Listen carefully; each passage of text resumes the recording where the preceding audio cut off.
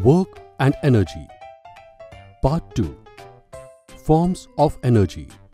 Kinetic Energy.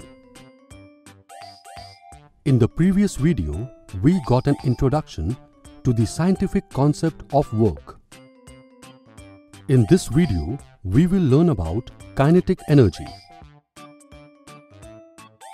Try to remember the time when you were standing near the window and soaking in the warmth of the sun. That sun is the biggest natural source of energy available to humankind. Can you think of some examples of sources of energy from your daily life? We often use the term energy in our lives.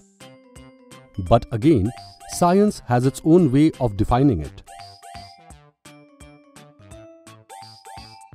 Let's look at a few instances to understand what energy is, according to science. Suppose you kicked a football and it rolled on the ground. Or you pushed a trolley and it displaced up to a certain distance. In both of these situations, the object has acquired capability to do work. And the capacity of an object to do work is termed as energy. The object which does the work loses energy, whereas the object on which work is being done gains energy. Suppose a ball A exerts a force on another ball B. On doing this, ball A transfers its energy to ball B. Then, after receiving the energy, the ball B possesses the capacity to do work. Therefore, we can say that any object that has energy can do work. Thus, energy is measured in terms of the capacity to do work. The SI unit of energy is that of work, which is joule. We can say 1 joule of energy is required to do 1 joule of work. Energy also has a larger unit, kilojoule. 1 kilojoule is equal to 1000 joule. The unit of work and energy is named after a British physicist, James Prescott Joule. He formulated the law of heating effect of electric current and verified the law of conservation of energy.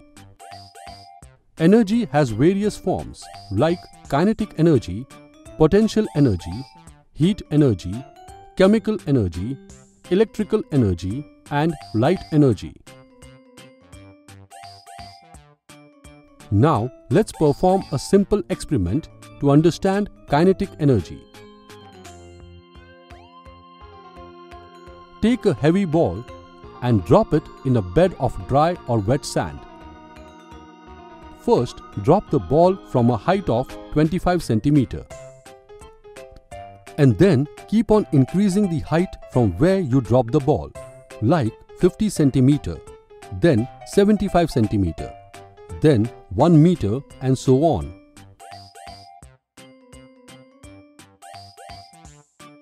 Don't forget to drop the ball at different positions each time, so that you can have a clear view of the depression in the sand. Now, observe the depressions and compare their depths.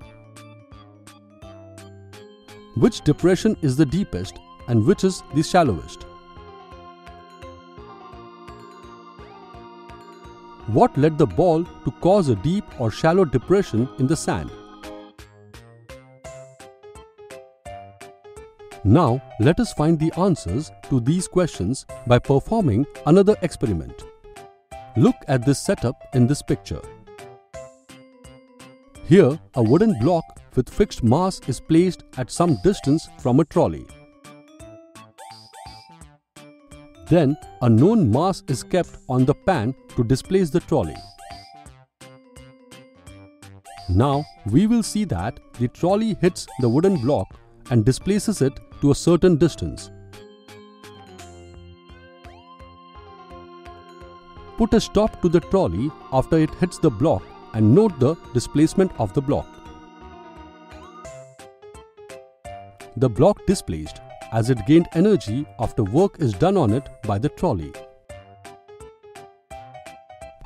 Can you tell from where does this energy come? Now repeat this experiment by increasing the mass on the pan. You will notice that with the increase in mass on the pan, the displacement of the block increases. It shows the increase in work done by the trolley. Trolley does work and so it possesses energy.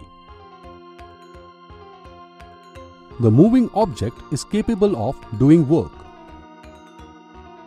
A fast-moving object does more work than a relatively slow-moving object. Think of the rotating wheel or the bullet fired from a gun, both of which possess energy to do work. The energy possessed by the objects in motion is called kinetic energy. Therefore, kinetic energy can be defined as the energy possessed by an object by virtue of its motion. The more the speed, the more the kinetic energy. A speeding car, an athlete running, and a man swimming are a few more examples of kinetic energy. Now, let us have a look at the mathematical derivation of kinetic energy. Suppose an object with mass m is moving along with an uniform velocity u.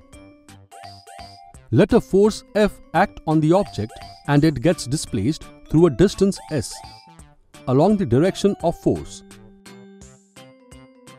Now, the work done W is equal to Fs. The work done on the object caused a change in velocity and it changed from u to v. Let the acceleration produced in the object be a.